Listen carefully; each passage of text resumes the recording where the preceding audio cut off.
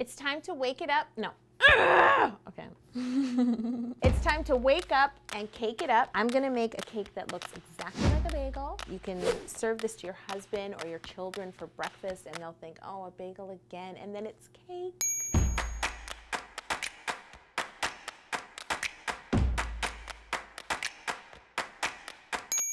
Taking the cakes out of the pan with a regular palette knife. In order to start shaping, I'm gonna cut it to the height of an actual bagel. It's not about being level, so you don't have to sweat it. First, we're gonna start by shaping the cake to look like a bagel. We can just cut off the edge of the cake to make it more rounded. You can just give this bowl of scraps to somebody and they would be happy. Just little by little, because it doesn't have to be perfect. A cake like this takes about 10 minutes to shape. You can just pick it up and turn it to round your bottom. Really take your time because you can always take more off if you don't like the way it looks, but putting it back is difficult. Don't whittle it down to be a little tiny bagel. But they make mini bagels, so you can just use that. We're gonna get to the part that makes it a bagel, which is the hole in the middle.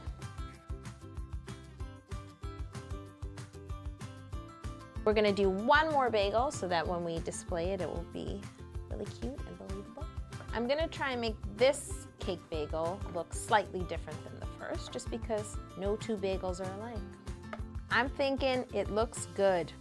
Buttercream time! This is where I like to use an offset spatula. We're just gonna crumb coat the cake. So we're just gonna take a little bit of buttercream and ice it and really sort of press into the cake to keep all of the crumbs in. Later on, when we put fondant on the cake, it's nice and smooth.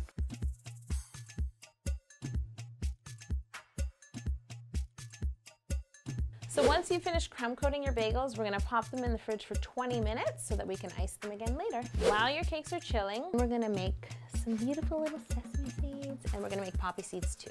So we're just gonna dye our 10 grams of white fondant, ivory food coloring, and just add little by little because again, you can always add more, but you can't take it away.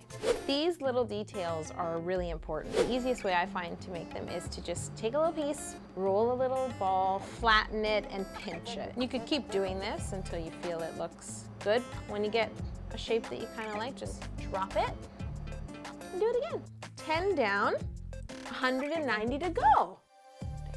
Imagine an army of workers.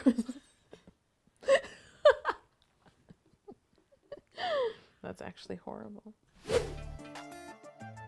So now we can move on to poppy seeds.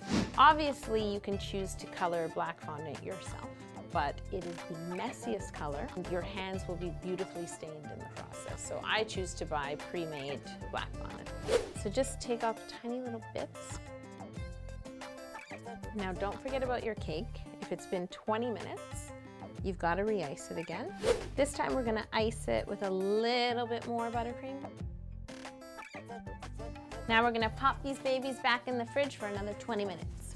They're maxing and relaxing in the fridge. They're mixing. Come on, kids, stay on your side. I feel bad, this is like seed segregation. So our cakes should be ready. I'm gonna set up now so that I can roll fondant to cover our bagels. So the buttercream is actually hard to the touch. That's what you're looking for. I actually like to wet my hands a little and use my fingertips to just smooth these little lines we get here in the buttercream. Your hands shouldn't be soaking wet. They're just damp. This cake is supposed to look like bread. It doesn't have to be as smooth as a piece of plastic, but it's nice to get out the ridges just so that the fondant has a nice base to stick to. Now make sure your hands are really dry before you roll out your fondant.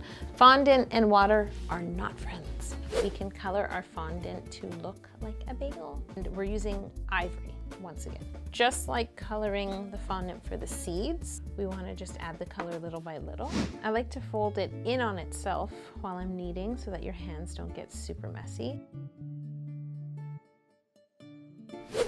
And then sort of push all your seams to the bottom like that. You won't see those because we're going to roll that face down.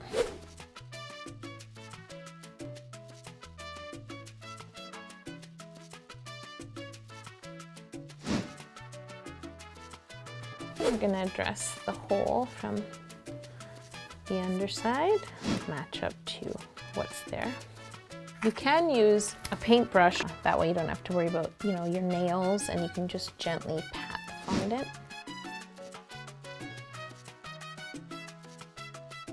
2 naked bagels. But don't worry, they're gonna get all dressed up like our model right here, and they're gonna look just as good. To paint our cakes, we're gonna have our model right in front of us, and we're gonna take a little of our ivory color once again, who's our best friend today. Put a little bit in a bowl, and then slowly add a little bit of clear alcohol. A bagel doesn't really have a lot of color, we just want little highlights of color, but you do want to make enough to go around both bagels. You can actually use your little garbage pieces of fondant as a tester. So I like to start at the bottom, go around, work my way up. You don't want to bring the darker areas too much down the side because the bagel would brown mostly on the top. If you're making this cake for someone you don't like, you can make a burnt bagel. And we can actually add our seeds right away, because when we throw our seeds on, they're just going to stick to that.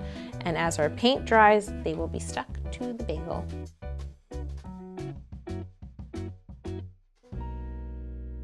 We're going to make a cream cheese sandwich.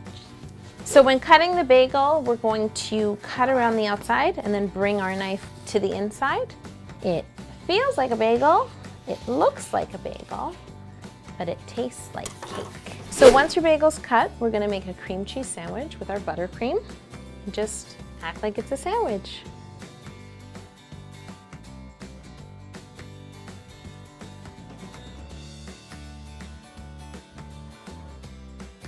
It looks delicious. If you really want to have fun, you can present these bagels as breakfast in bed. Cup of coffee. I have some more buttercream in a little ramekin to look like cream cheese, and some jam. Place it on the plate carefully and just prop it up lightly on the other bagel. And there you have it. Who wouldn't want this for breakfast?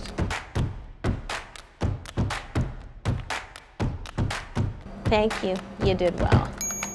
Don't forget to subscribe to this channel.